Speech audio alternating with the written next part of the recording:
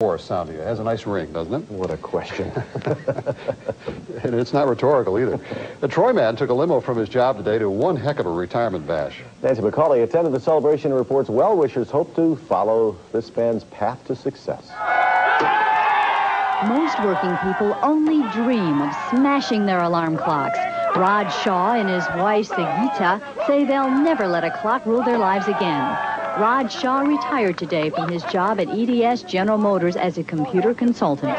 Retired age of 34, having wife and 2 children, guys, and no more boss, no more job, and freedom is great. We were just using our spare time, basically for 8 to 10 hours. Because of this business, Sangeeta do not have any job from last 2.5 years. I won't have job from now on onwards. And folks, we live in a beautiful house, about $175,000 house, and not to worry about the mortgage payment. All my cars are paid off. All my credit cards are paid off. My children going to the private school and will be going to the private school, and we'll have all the time in the world to play the golf, not on Saturday and Sunday, but also during the weekdays in the afternoon when nobody's there. The Shaw's motto is that dreams do come true.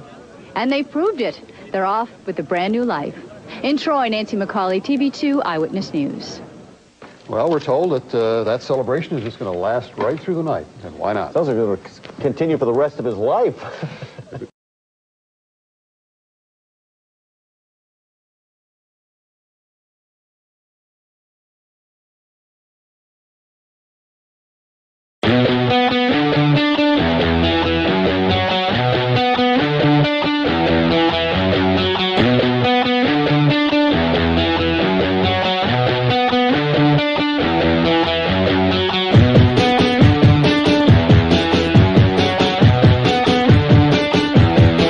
No matter who you are, no matter what you want your life to be, you're gonna be a star,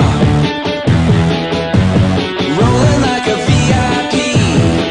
You rock the talent hard, and it's everything you'll ever need.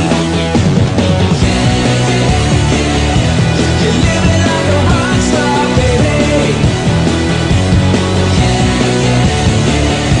You're living like a rock star, baby.